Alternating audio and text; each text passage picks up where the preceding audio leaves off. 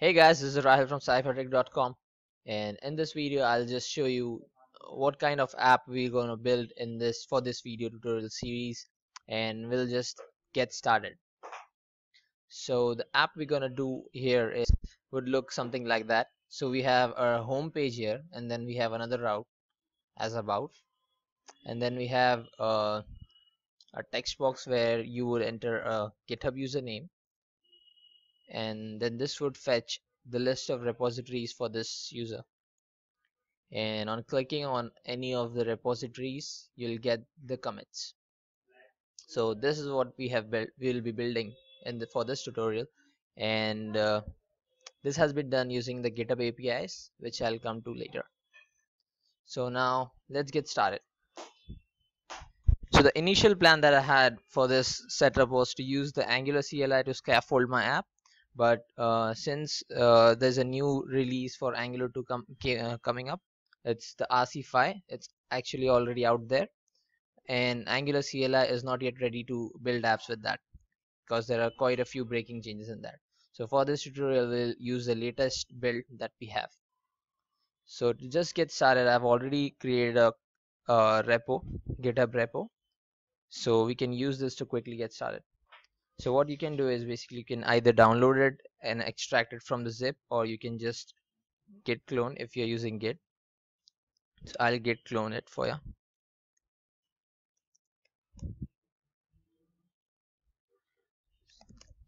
Git clone.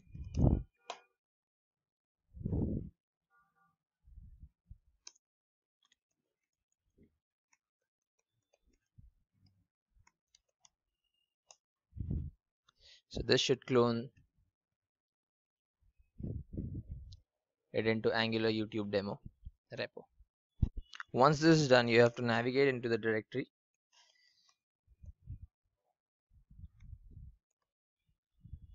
and run npm install. What this will do is install all the dependencies required, all the node dependencies required for our app to run. Alright, so once these are installed, to run the app you can run npm start, but we won't do that right now. We'll just have a look at the folder structure before we go check out our app. So one thing I will tell you is that this npm install takes quite a while. It's not reflected in this video because I went ahead and paused it. So open up the files in your text editor, favorite text editor. I am using Microsoft Visual Studio Code, since it's got a really good support for TypeScript and Angular 2, and we are building an application in TypeScript.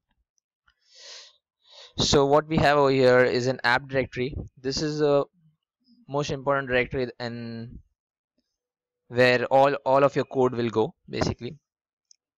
One file I want to show here is main.ts. What we are doing here is we are just importing this platform browser dynamic from this package, and then we are finally bootstrapping our root module.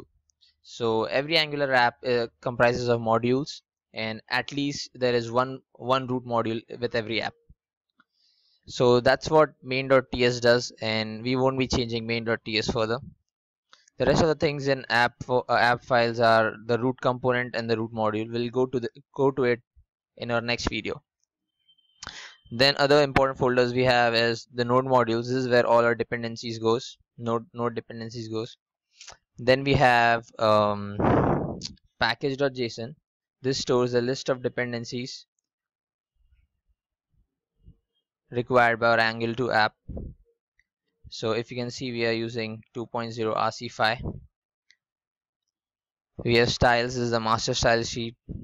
Then we have the system.js, systemjs.config.js. So this is basically our module loader. This does all the loading stuff, loading the libraries for us, so that way we don't have to go and include each and every file into our index.html. So what the map signifies over here is, and the key over here is the ls for the path provided over here. Similarly, we have the packages. Packages define what settings we have to use for a particular ls.